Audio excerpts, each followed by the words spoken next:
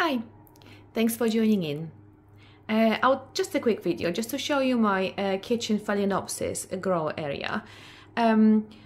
So basically I have decided that some of my primary hybrids and species Phalaenopsis will be grown in the kitchen on this shelf. My husband put the shelf up a few years back, and I did have some decorations on it, but I'm slowly running out of space for my orchids, and I thought this shelf would be great space for my phals. So because they are primary hybrids and some of them are species, they do require higher light than complex hybrid Phalaenopsis. Hence, I have installed two Barina grow lights on the ceiling, and I have got my Phalaenopsis on this shelf, and also I have got two corner shelves on each side of the shelf where I keep more Phalaenopsis and some odd little, so I've got a little Anthurium here, Pallidiflorum, and I have got blue oil fern as well. By the way, I would like to show you this blue oil fern because the colors are absolutely stunning, absolutely gorgeous. I love the blue hues on this foliage, and some of my Phalaenopsis obviously are blooming now.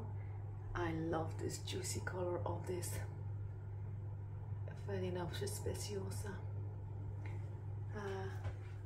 And I will try and get, excuse for flickering of the lights. I will try and go a little bit higher, standing on my kitchen dining table. Those flowers are going over. There we go, they're dropping now. I need to, I can't cut the spikes off because obviously those Phalaenopsis will rebloom from those spikes. There we go, there's another one, Purple Mountain. And this one, which obviously very awkwardly growing its flower in direction of the wall. And there we go. How beautiful. And because of the obviously kitchen, the temperatures are quite high. The humidity is quite high because I cook quite a lot. I've got this gorgeous Aglaonema chocolate, I think Legacy is called. I got it off Etsy. It's not the Aglaonema you can just buy off the internet really easily. It's quite rare. There we go. Yeah, so the temperatures are quite high. The humidity is really high here, and obviously the light is pretty high coming up from the Barina grow lights. And there we go, that's the result. My summer blooming phals are blooming in the middle of the winter. There we go. Again, I'm sorry for the light flickering here. Anyway, thanks for watching. Bye.